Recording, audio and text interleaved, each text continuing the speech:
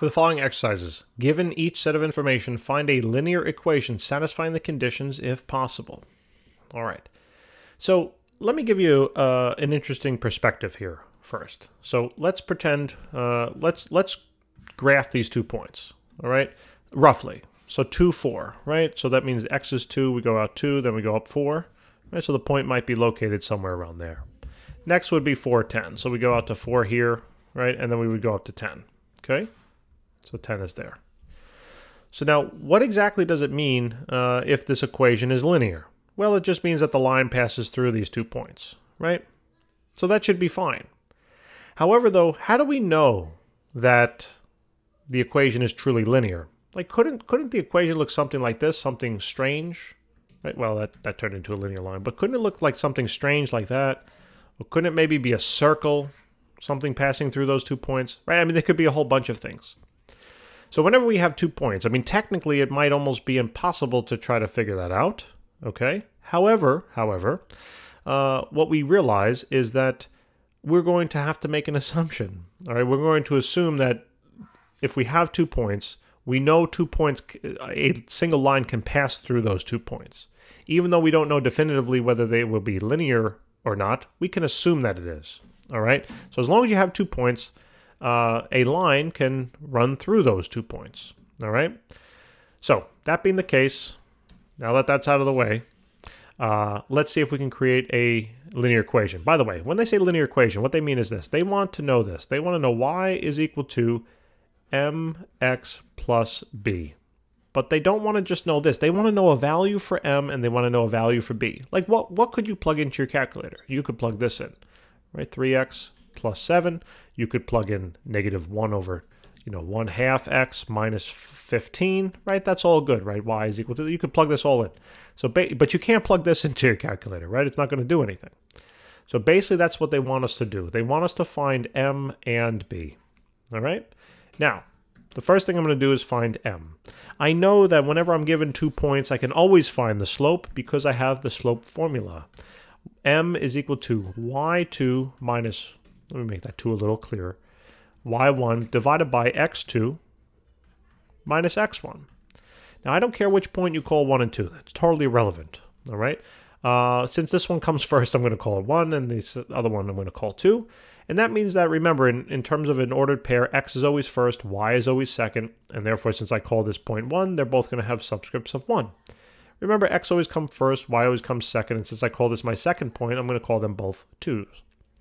All I now need to do is plug these points into my slope formula and calculate. So I defined y2 to be 10, minus then I defined y1 to be 4. I defined x2 to be 4, and I defined x1, to be 2. Literally just do the math here. So 10 minus 4 is 2. What? 10 minus 4 is 2. Did you catch that? I said it wrong, but I wrote the right number. 10 minus 4 is 6. Okay? Man, 4 minus 2 is, let me think about it, 2. Okay, I just don't want to get it wrong. And the slope then is simply going to be 3. Okay, so we found the slope. Now that we know the slope, we can then find the y-intercept. Okay? How do we do it? Well, let's start with this general equation here. Y is equal to mx plus b. I know what m is, and in order to find b, that means I need to know the other 2 things, right? Y and x. And you might say, well, what are they? Well, guess what? Whoops. Guess what? You have 2 points, right? Each point has an x and a y. So you can actually use either point you want to help you solve for b here. Let's say we're going to use this point here. All I now need to do is simply plug in the y value of that point, which is 4. The slope value I calculated to be 3. The x value of that point is 2 plus b. One equation, one unknown. Let's go. Let's do it. So this is 4 is equal to 6 plus b. Subtract the 6 from both sides, and we realize that b will be equal to -2. Now that you know what m and b are, you finally now have an equation for the linear function. Okay, let's move that over. And now all we're going to write down is the formula now, or the equation. Y is equal to 3x minus 2. And that is something you can plug into that calculator now, right? So that's all it is. Okay, so now what I need to do is basically do the same thing for the second one here. So notice they gave us 2 points again. Call this the first point, so this will be x1, comma y1. Call this the second point, this will be x2, comma y2. And simply now begin to plug in the values, right? So here we have the slope will be equal to y2 minus y1 all over x2 minus x1, all right? And now what we can do is simply plug in the y2, which is 11. The y1 I defined as 5. The x2 I defined as 4. And the x1 I defined as 1. So now we just simply calculate, right? 11 minus 5 is 6. 4 minus 1 is 3. And we simply come down to a slope of then 2. Now what we do is we simply use our y is equal to mx plus b formula, because I know if I can identify 3 of these variables, right, these 3 specifically, I can find my b. So I can choose any point I like that will represent both the y and the x value. I just found the slope, so I can plug that in, and voila, here we go.